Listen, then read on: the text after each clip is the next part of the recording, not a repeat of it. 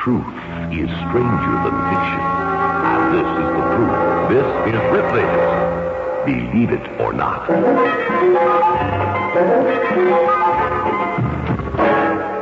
Here's a real brain teaser for you. Did you know that if all the Chinese in the world were to march four abreast past a given point, they would never finish passing, although they marched forever and ever?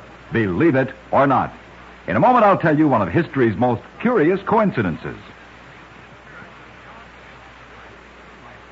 When General Eisenhower invaded Normandy in 1944, he trod the same soil from whence William the Conqueror embarked on the conquest of England.